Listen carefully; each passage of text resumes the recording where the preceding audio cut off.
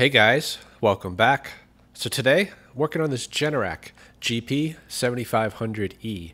This machine was given to the channel by Ken of Ken's Small Engine, and it's actually a customer's machine. When it started running poorly, Ken took a look at it and diagnosed it as having a bad camshaft. Anyway, at the time I received this, I actually had 3 GP7500Es in non-running condition, and I decided to use this as a parts machine. So I donated the power head to another Generac that needed it, so we got that up and running. I made a video on that, and I also have another in need of an engine. That generator engine got waterlogged and is severely damaged, so it's not rebuildable, but I think this one is. So my hope is I can swap in a new camshaft and get this engine up and running again. And then we'll do an engine swap and save that other Generac. So let me get set up a little bit better and get going on this. I'm actually going to start by getting the airbox off. The reason for that is because the airbox tends to drag on the ground once you get the engine off the frame, and most likely it's just going to break if you don't take it off. Anyway, that air filter is shot, so we'll have to replace that. And actually the front cover is broken, and so is the back here too. So this airbox actually is junk. So I'll have to steal the airbox from the other machine once we get this one up and running. Anyway, you can see right here there's a lot of soot around the intake, and that's what Ken said he saw, was that the exhaust was coming out the intake. And the reason for that is because the exhaust lobe is what's worn on this machine. So, you know, the engine works properly as far as taking air and fuel in. It ignites the air and fuel, but then it can't go out the exhaust. So when the stroke comes around, the intake opens back up. The exhaust was coming out in the wrong direction. So that is what we need to fix here.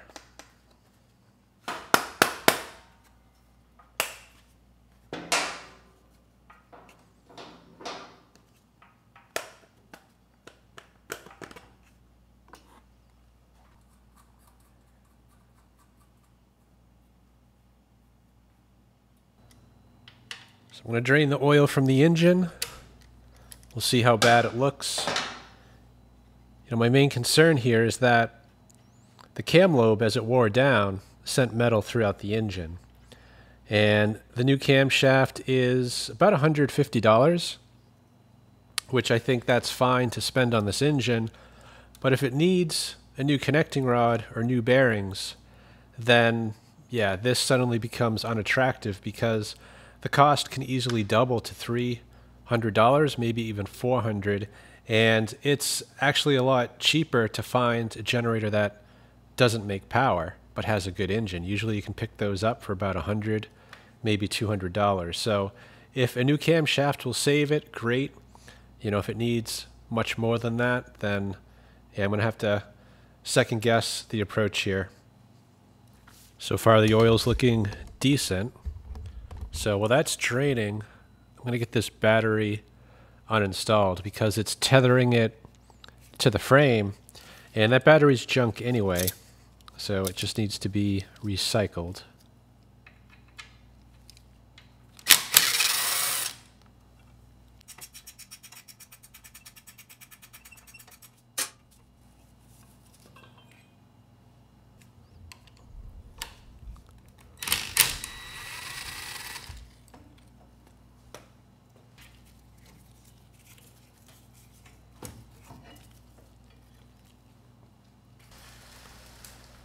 Yeah, the oil actually looks pretty good. I don't see any gray metallic in it, no shiny specks.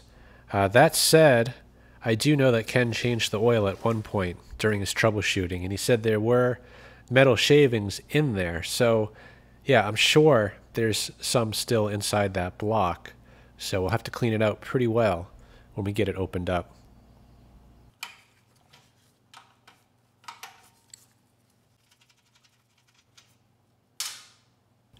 And before we can get this engine off, we have to disconnect these wires coming down from the control panel.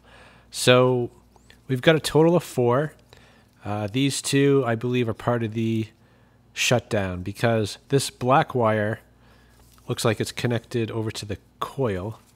So that'll kill spark when you shut that ignition switch off. And then we have another black wire from the oil sensor, which is also tied in to the coil to ground that out so that spark is shut down.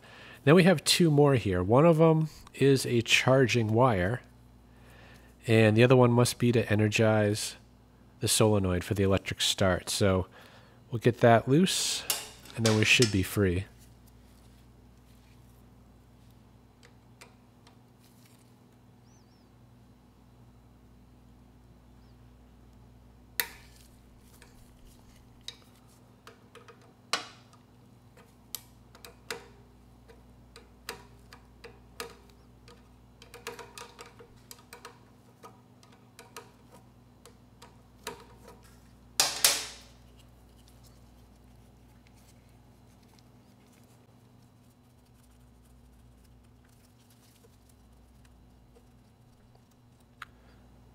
So this post here connects right to the battery, so there's always positive power here. And that's running through this wire right to the solenoid. So I'm thinking this is a negative switched starting solenoid, so we'll have to keep that in mind, because the other Generac GP7500E that I'm going to swap this engine onto, although it's the same model, it's not the same submodel. And, you know, there could be little differences like how the solenoid is switched, whether it's positive switched or negative switched. And lastly, we just need to disconnect this guy. So we are now free from the control panel, and we should be able to just lift this right out.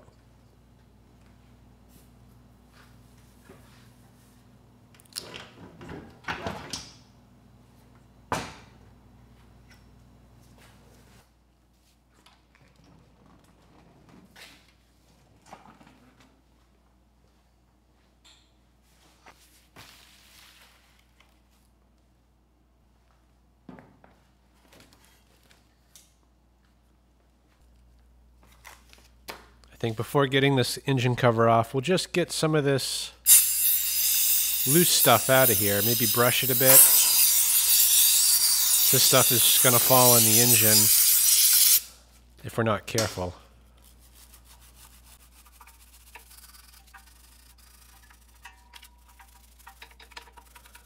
Although it can't be worse than the metal that's already in there.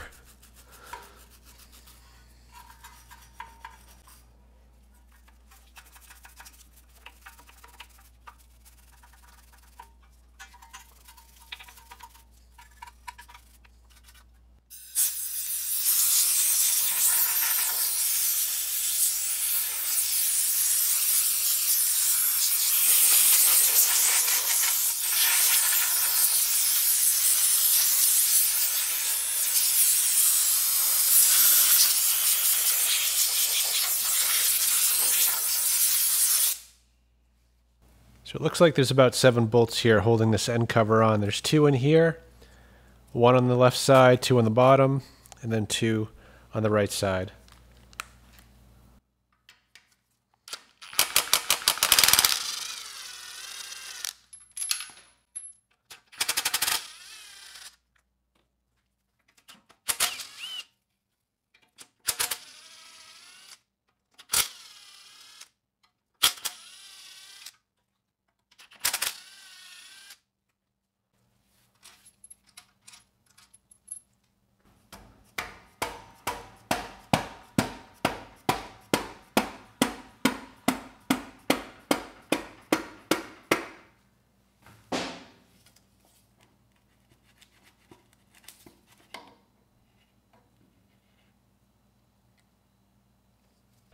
It actually looks pretty good in here, all things considered.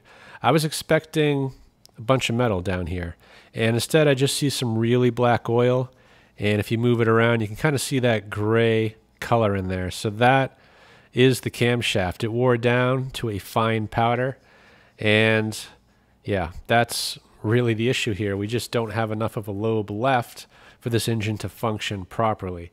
Now, the first thing I noticed actually when I pulled the cover off was the counterbalancer. There does seem to be some corrosion and rust on here, and if that broke off, that could have been the abrasive that led to the cam failure. So we'll have to clean that up really well, as well as the rest of the block. Now, ideally, I would take everything apart and clean it very thoroughly.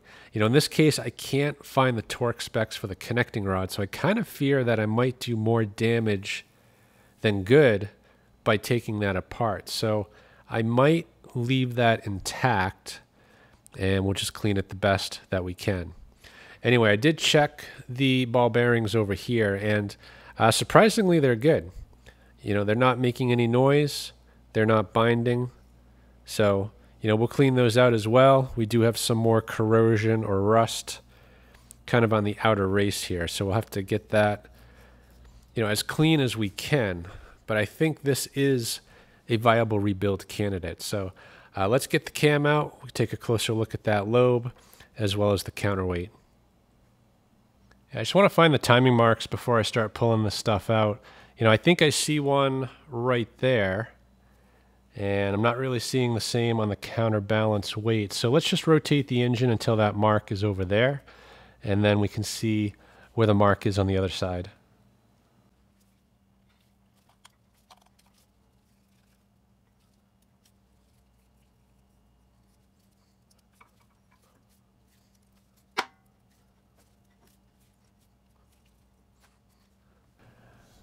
So those marks are aligned, the cam versus that gear right there. Now the counterweight, it does have a timing mark, and it's not currently meshed with a timing mark on that gear. So I think what we need to do is get the cam out first and then rotate the engine until those marks align, and then we can get that counterweight out. So let's start with the cam.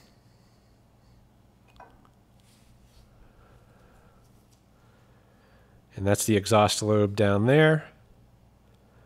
You can see it's pretty much round. Not much of a lobe left on that. And the intake, there is still a lobe there. There is somewhere, but not nearly as bad. Anyway, this part, besides the worn lobes, it actually looks pretty good. There is no rust on it.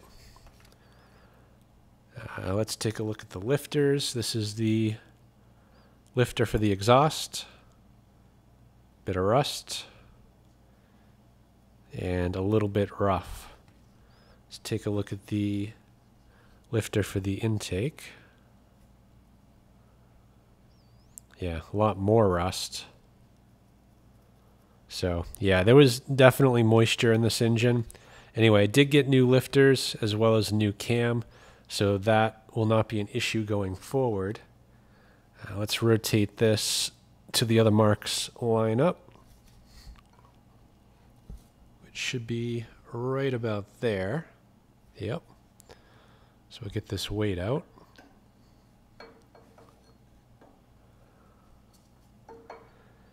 And it actually looks pretty good.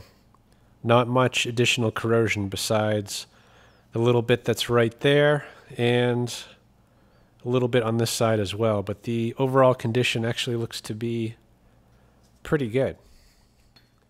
And we also have a ball bearing in the back. Again, a little corrosion on the top outer race. Bearing itself feels pretty good. So, yeah, all things considered, things are looking pretty good. We just need to clean this very thoroughly before putting it back together. So I'm going to start here on the engine cover. Just knock the rust off the outer race on both these ball bearings. And the governor, it seems to work fine, but there is some sludge buildup as well, probably bits of that metal. So I'm just going to use the WD-40 to help break that up. Once all this stuff is broken off, this whole thing is just going to be washed with soap and water. We'll get everything flushed out and then just re-oil those ball bearings.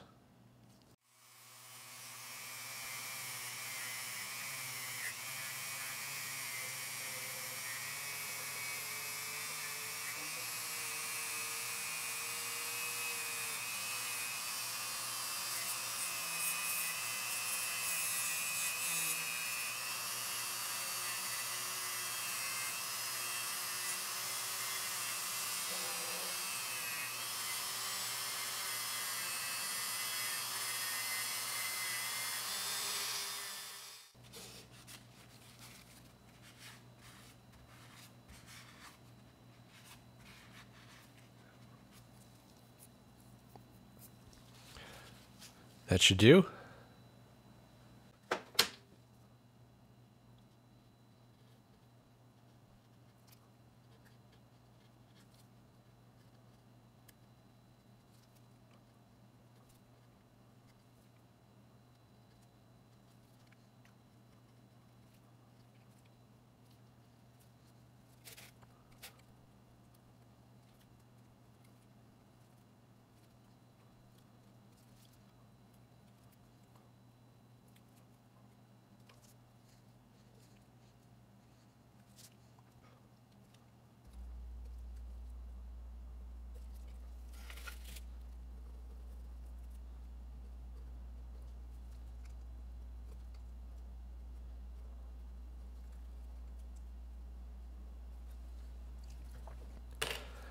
And you got to switch these razor blades out quite often. They become dull fast.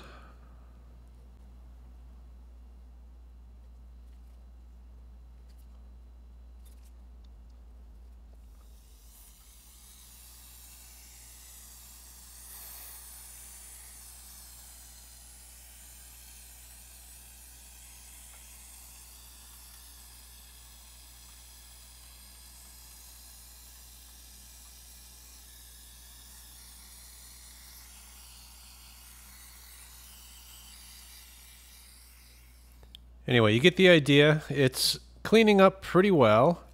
You know, it does need more work though. There is junk in here. We need to clean out the oil fill area and clean up the governor. So I'm going to work at this a bit longer and then I'll move on.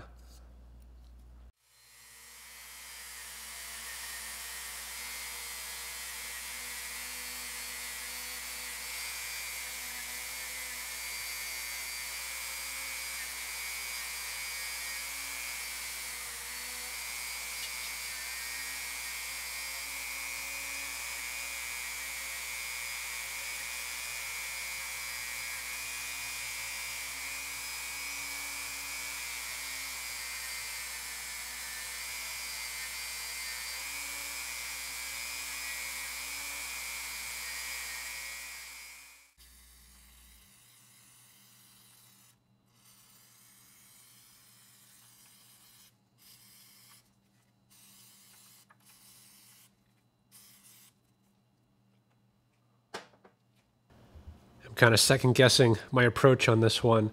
Initially, I didn't want to take this engine apart, thinking I would do more harm than good.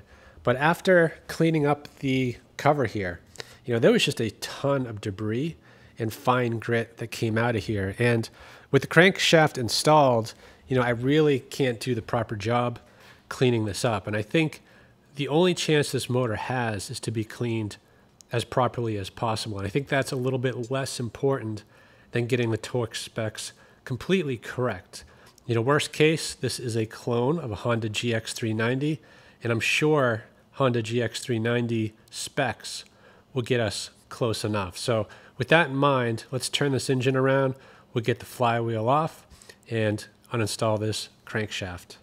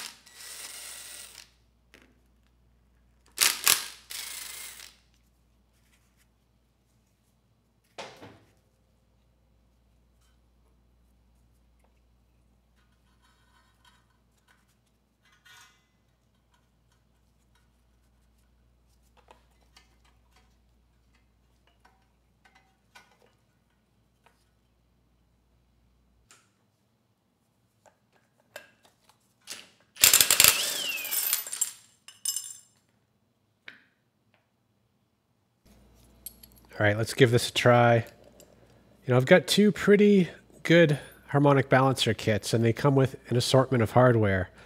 Neither one had anything that would fit these threads. Usually it's an M8, 1.25. In this case, I'm not sure what these are. I'm thinking they're M5, maybe M6. These bolts that I'm using, I grabbed out of a bin, and they're different lengths, so we had to come up with a bunch of spacers to kind of even things out. So this may not work, especially since it seems like they only spin in about 3 turns. But let's give it a try.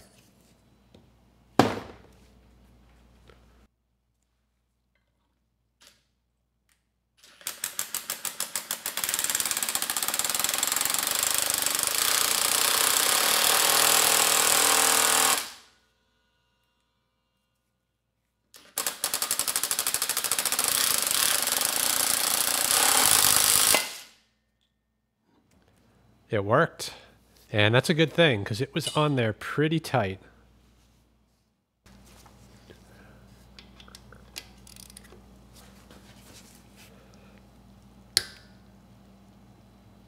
I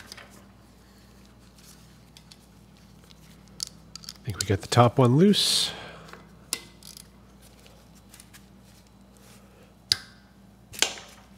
And the bottom one.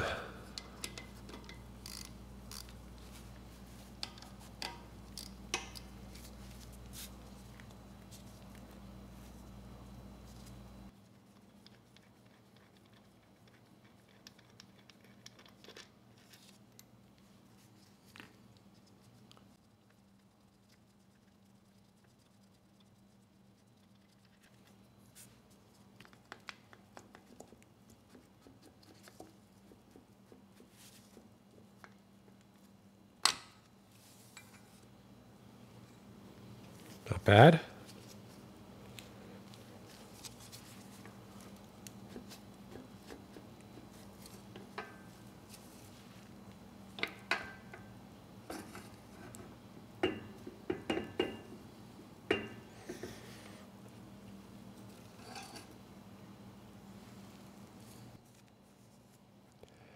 Surprisingly, the cap is in excellent condition. It looks almost brand new, and same for the journal and the connecting rod. So that was my biggest fear. I mean, those bits from the camshaft could have easily chewed that up. Thankfully, that's not the case. As far as the crankshaft goes, not too bad. You know, not as perfect though. There is some corrosion on the outer race on the ball bearing. You know, that said, the bearing seems to be good. It's very quiet, not binding, and there's no play. So I think we got lucky there. As far as the main journal goes, you can see some visible marks, but none of them can be felt. So yeah, things are looking pretty good, I would say. Let's see if we can get this oil sensor out of the way.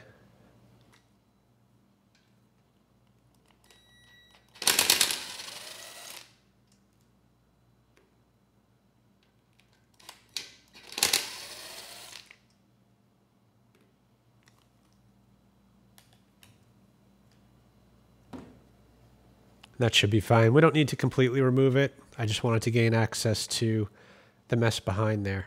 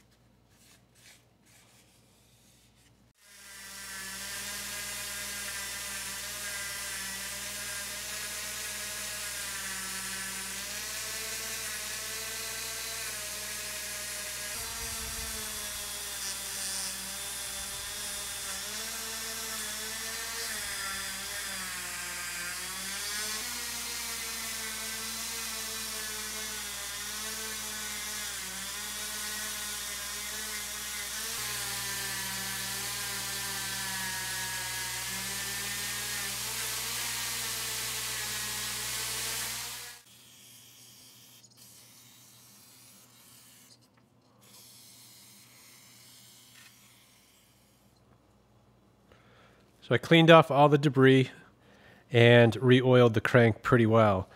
So one last thing I want to try is just polishing the journal with some 1500 grit and then 3000 grit. I want to see if I can get that mirror finish back.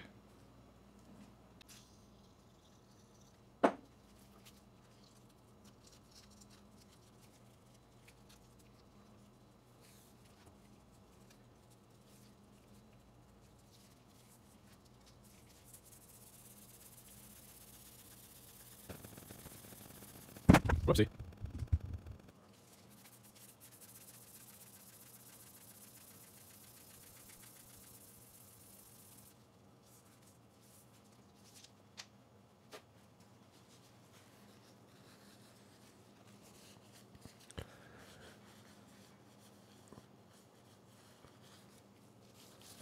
Yeah, it's looking a lot better. So I'm going to do that a few more times. Don't want to go crazy, but it is a definite improvement.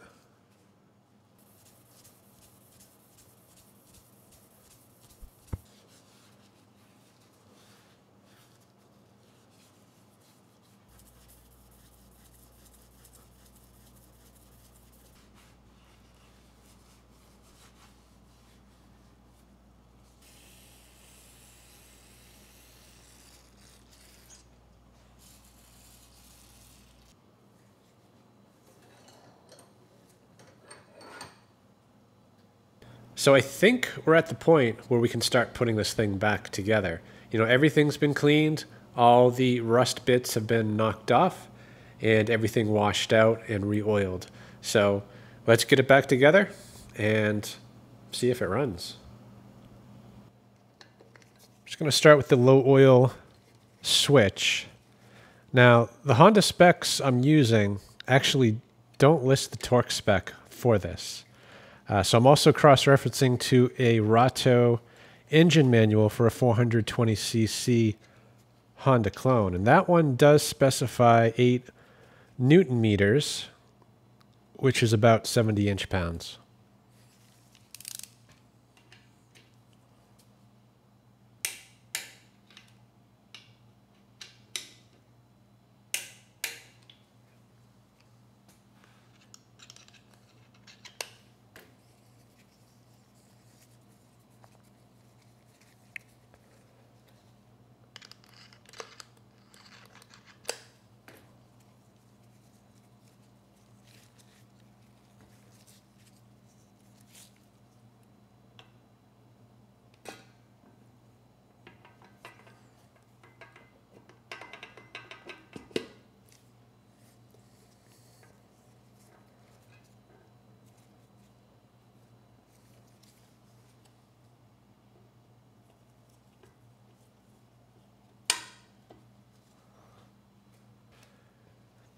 Actually, I'm going to back this up a little. Although I did oil this, I'm going to use some assembly lube. That's going to stick right to the journal, and we don't have to worry about starting the engine immediately. It should stay there for a while. And we'll do the same for the connecting rod and the cap.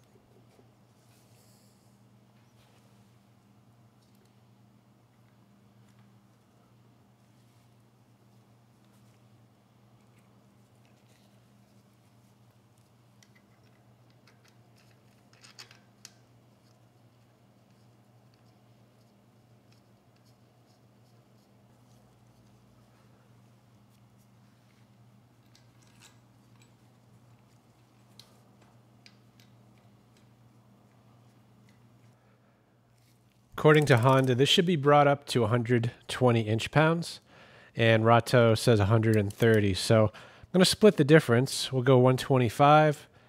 But first, I'm going to just bring it up to 40 before proceeding to the 125.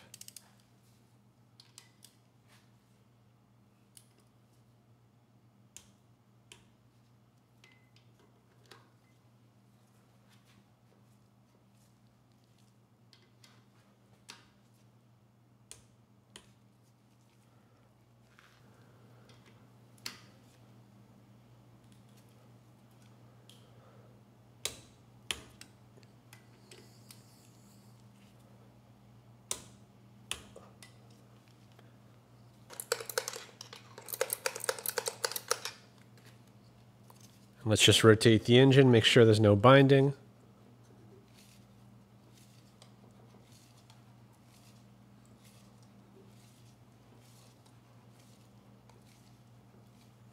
And we're good.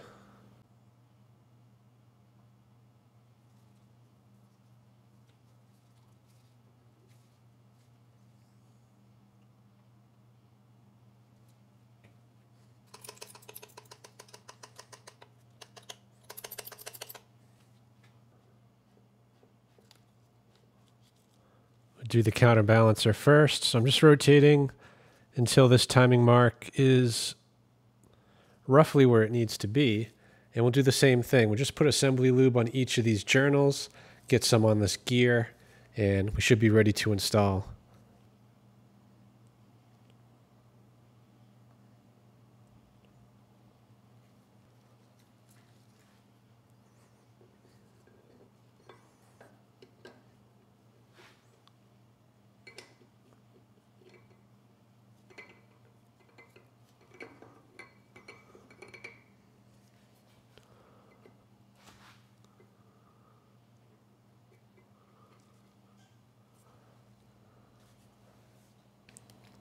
And we've got two brand new lifters. So it doesn't matter where they go. They are the same part, whether it's the intake or the exhaust. You can see these look a million times better than the ones that came off of there. So we'll just add some assembly lube.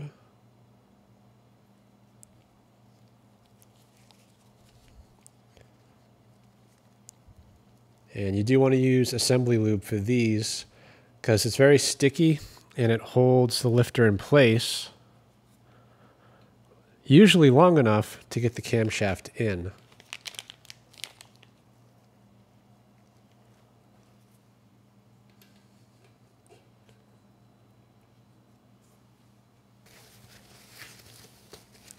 And finally, we have the new camshaft. It's the first time I'm looking at it. Probably should have looked at it sooner. Make sure it's the right part, which it seems to be. You know, it's in good condition. We do have two well-defined lobes. So let's measure these up real quick, see how these compare to the one that we pulled out of here. So we'll start with the intake. That's 1.27 inches, which is about 33 millimeters. And if we do the same,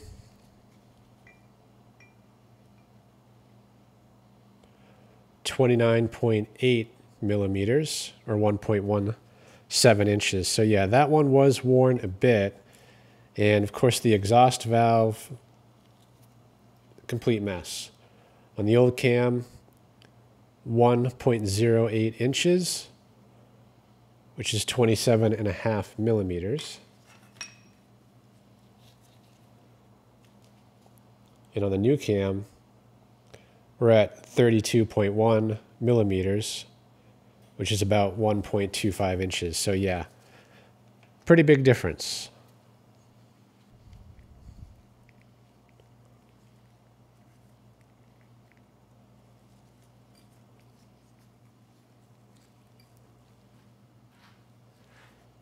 Get a bit of oil here on the compression release.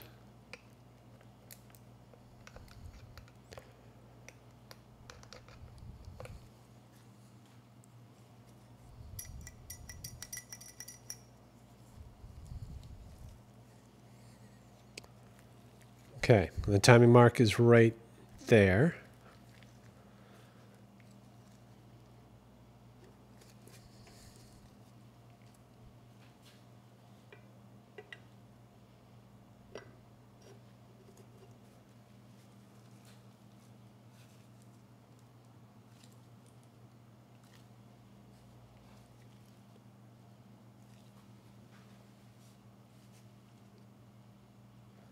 Perfect. One last check of the timing marks before we get this end cover on. You can see that dot right there on the crankshaft is aligned with the camshaft. So let's rotate the engine a bit. We'll double check the counterbalancer timing, which should be right there. And yeah, that dot, it's aligned with that one. So we are perfectly timed.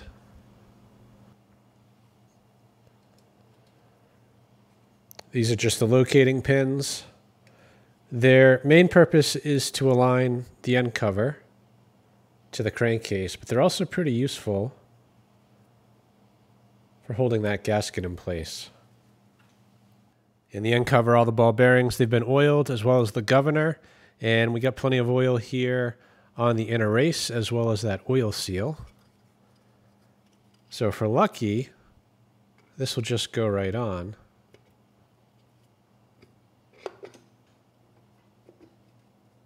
And a lot of times you got to rotate the engine to get everything to mesh properly.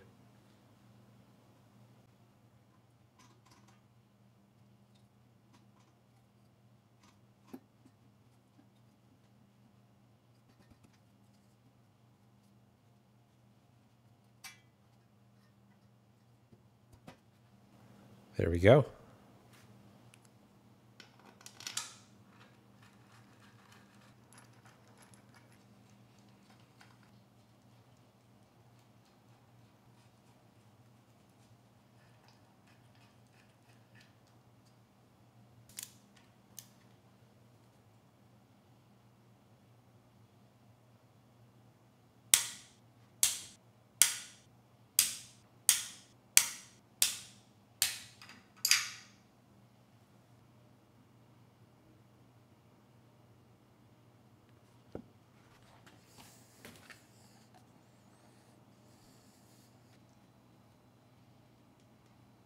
So the key is still in the crankshaft, and it's actually in there pretty good. It's a little crooked, but it was like that before.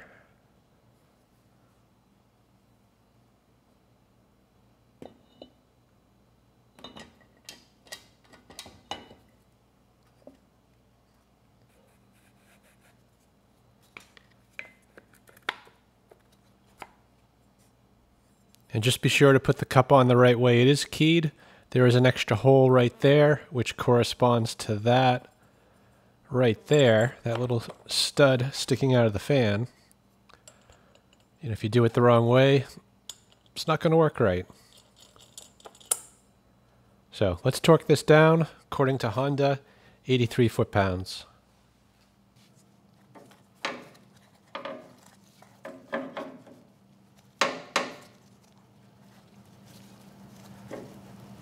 Starter's gonna get me here. I was hoping to use the strap wrench to hold that flywheel still while I torque this down. Unfortunately, that's not gonna work for a couple reasons. First, the starter's in the way and the strap doesn't fit underneath it. So that's easy enough to remove, just 2 bolts right there. But the bigger issue is that this piece right here is too wide, and it's going to press really hard against that plastic fan and crack it. So this is not an option to hold the crankshaft still while torquing down that nut. So instead, I'm going to put rope in the cylinder. I've rotated the engine so that the piston's at the bottom of the compression stroke, so it's all the way down. The idea is you just feed rope in there until the cylinder is reasonably full, and then when you rotate the engine, the piston pushes against that rope and it can't come to top dead center, so it locks up the crankshaft, and then you can torque it down to, in this case, 83 foot-pounds.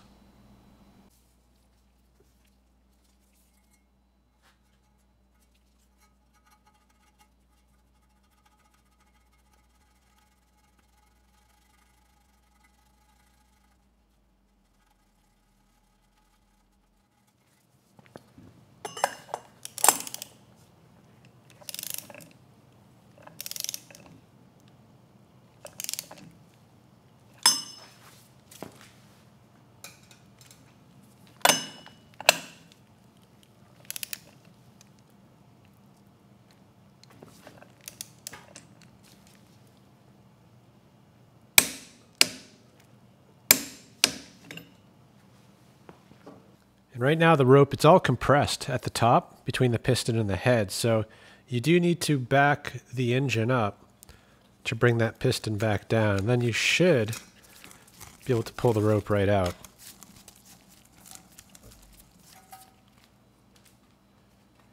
And I'm going to throw a bit of oil in there because the rope kind of acts like a sponge.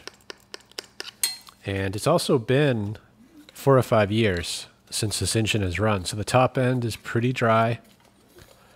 And adding a bit of oil, it's always a good idea.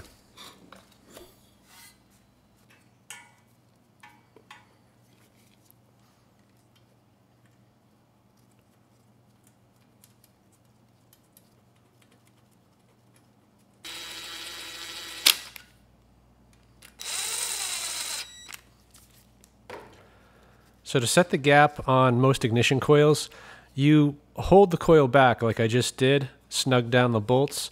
So now there's a pretty big gap between the ignition coil and the flywheel. And I say big, it's probably like 20 thousandths, maybe 30, but the gap should be 10 thousandths. And most business cards are just that. So the idea is you slip the card in like that, and then you just loosen the bolts. The magnet will pull the coil in, and then you snug the bolts back up. On this engine, technically it should be 11 Newton meters, which converts to about 97 inch-pounds.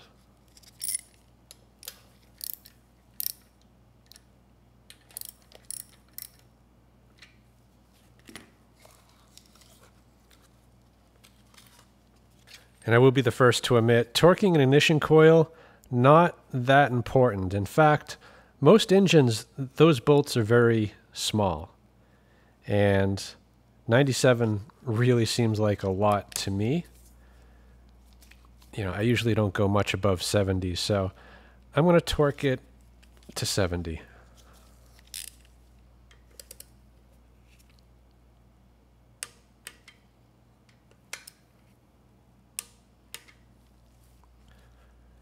And then rotate the engine at least 1 revolution.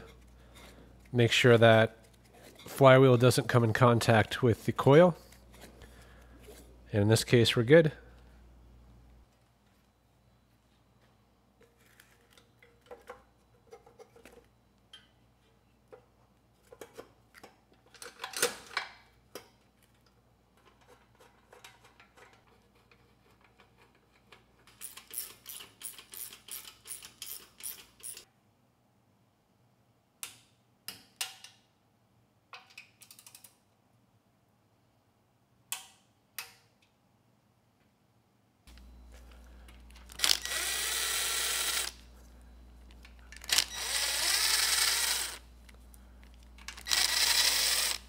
We're getting pretty close here.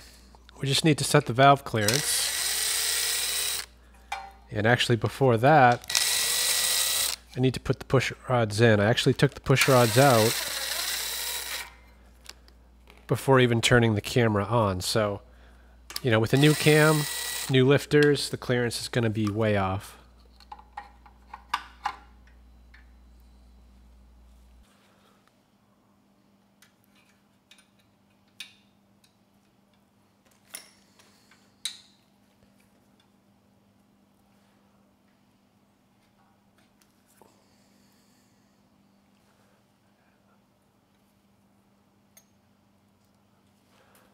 Looks like that lifter might be up, so I'm going to rotate the engine. Just make sure it's all the way down. And there it should be down.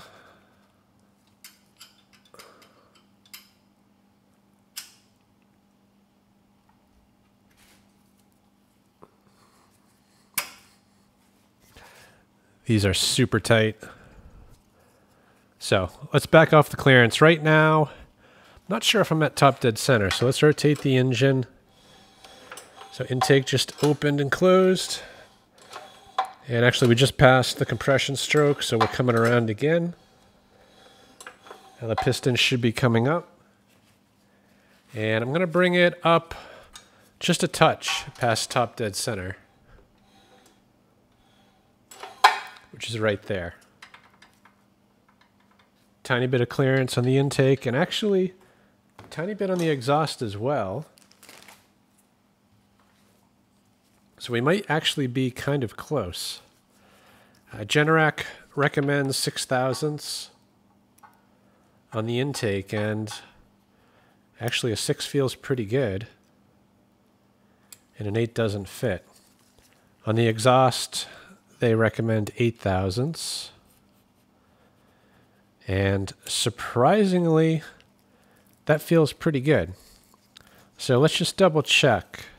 It is plus or minus 1/1000th, so technically, if the 9 fits, you know, we might still be okay. And it does not.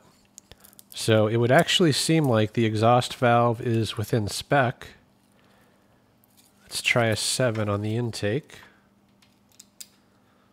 And the 7 does not fit. So yeah, the valves are actually perfect.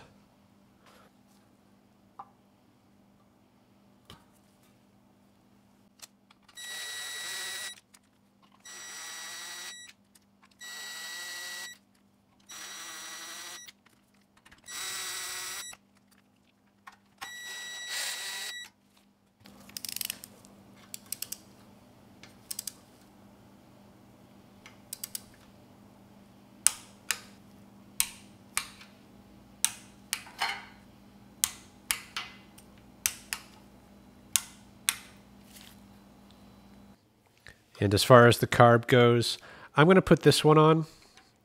I had this in a bin. I have no idea its condition. But what I do know is that the carb that came out of here, it was covered in soot and carbon. So, you know, could it be cleaned up to run again? I would say so. But there's really no need, because eventually I'm going to be putting this engine on another generator frame, replacing an engine, and that one actually has a known good carb.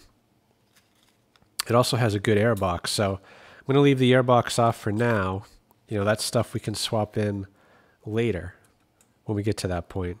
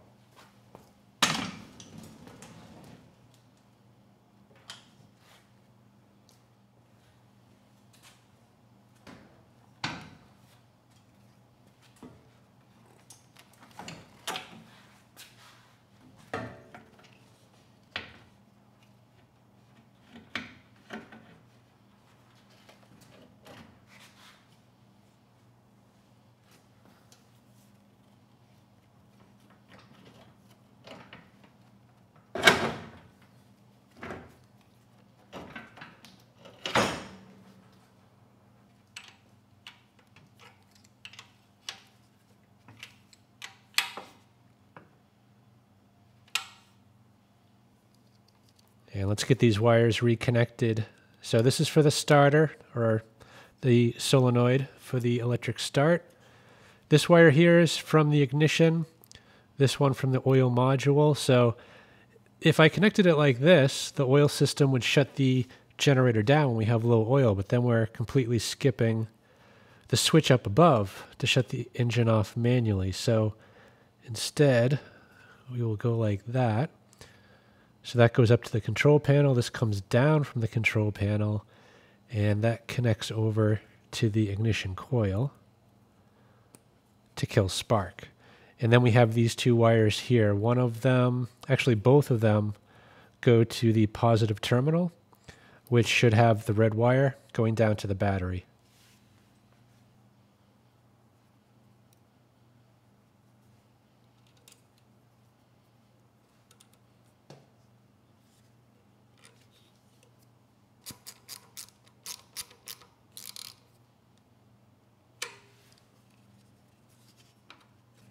So call me paranoid, but I'm going to add a little zinc to this oil. Now the oil I use, it does have zinc in it, but it's only about half the amount recommended for a flat tappet cam. And to be honest, I don't usually worry about that in small engines because the springs, the spring force on the valves, it's quite a bit less than you'd find in an automobile, and worn cams is not something you usually see. You know, that said, when putting this engine back together, I noticed the exhaust valve spring required a lot more force than normal for an engine this size to open. So I think that might be a pretty big contributor as far as what caused the wear, that and contamination in a flat tappet cam.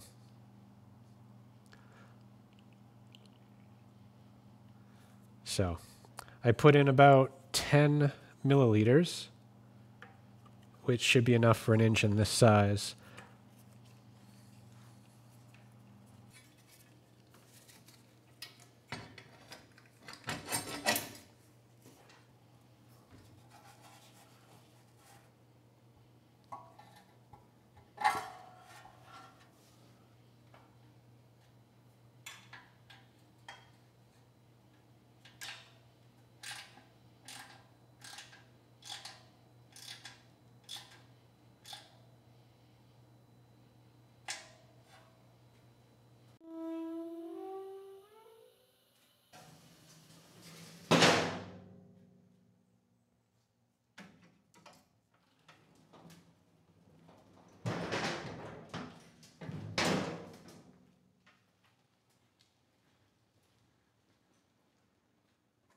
So what do you think? Is it going to run? I hope so. You know, the carb, it is unproven, but I guess the good news is I turned the fuel valve on, and I was going to say it took fuel and wasn't flooding over, but yeah, it's flooding over. So off to a bad start.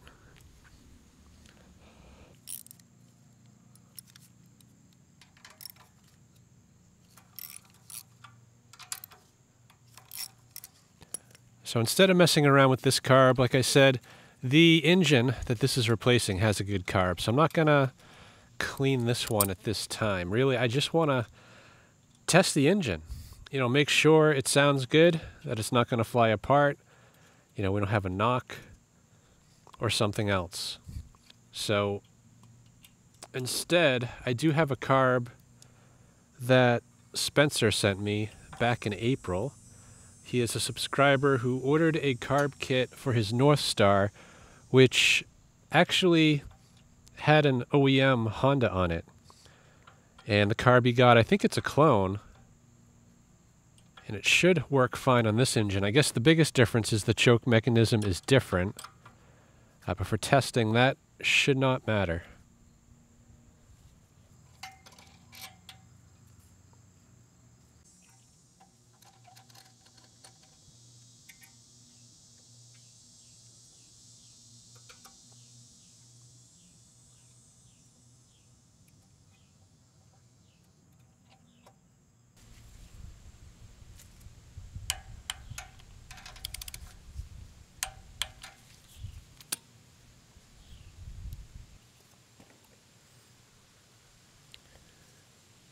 Okay, let's turn the fuel back on. And I guess while we wait for the carb to fill, you know, this is what I was talking about right here. So there's actually supposed to be a plate here with an auto choke, and that's why this choke lever looks different. So, you know, it shouldn't be a big deal. You know, I think the choke will stay open once we put it in that position. You know, if not, we can rig something up to kind of hold it where it should be. All right, I think we're good. It's been a few minutes. Fuel's turned on and no leaks. So, yeah, I've got to admit, it does look a little odd running a generator without the generator part. But this end housing, it's kind of critical to supporting the exhaust. That's why I added that in there. And I left this board as well to support the engine, so that the engine's not being supported just by this exhaust pipe here. Anyway, the plan is to run this for about 20 minutes at 2500 RPM. That'll let the camshaft break in, and once we're done, I'm going to bring the engine speed back up to where it should be. Now, I've already taken some tension off this spring, so the engine's going to start and run slow. Once it's running, we'll put a tachometer on it, set the speed, and just let it run. All right, here goes nothing. We'll turn the ignition on. Choke's already on, so we should be good to start. Maybe.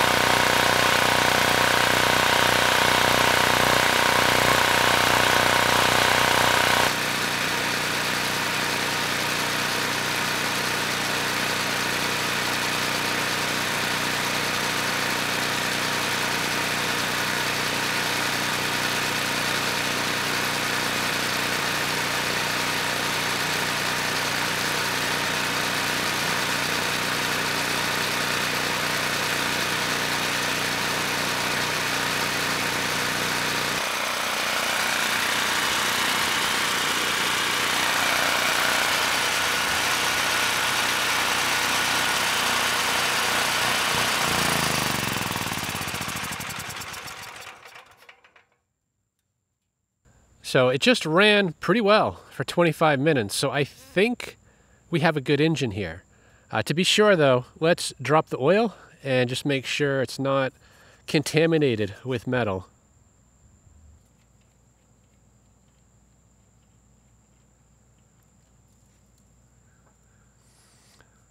Yeah, not good. Yeah, the oil is not perfect. I can see metallic in it, and if I mix it around, you can really see it.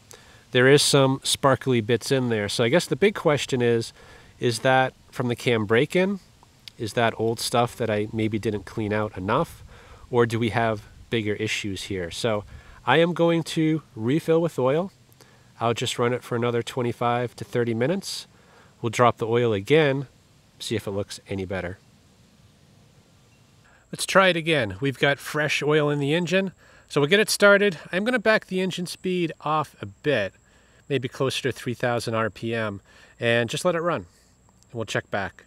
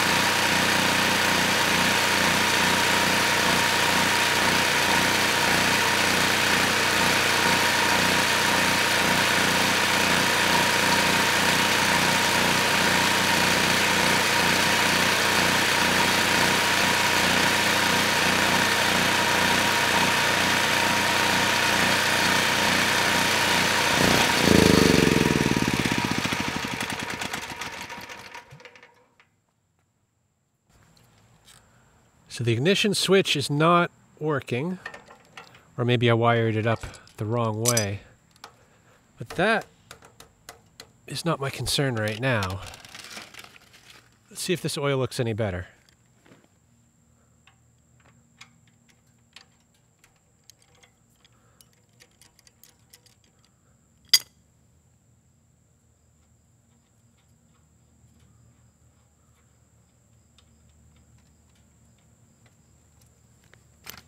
Much, much better.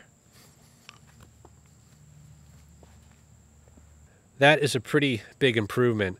You can actually see to the bottom of the oil pan, the oil color is good, and more importantly, there is absolutely no metallic in that oil. So I think we're looking pretty good, and I've got to say, I was a little nervous when I saw this. I was expecting some metallic in the oil, not quite as much as we got, and wanted to make sure that we didn't have an active problem. And in this case, I think it's a combination of some old material from the camshaft that wore out originally and the new one breaking in. At any rate, I am feeling pretty good about this engine now, and it just goes to show you how important it is to change that oil. There's no oil filter on these, so if you don't change the oil, especially on a newer engine or a rebuilt engine, that stuff's just going to circulate. It's going to wear down the engine, and the engine's going to wear out sooner than it should. Anyway, I think I'm going to wrap the video here. Jason actually took back his GP 7500 after the last repair attempt. So I'm going to do a follow-up video on that, swapping this engine in. And with any luck, we'll finally turn his lemon into lemonade. So I hope this video helps someone. Thanks for watching.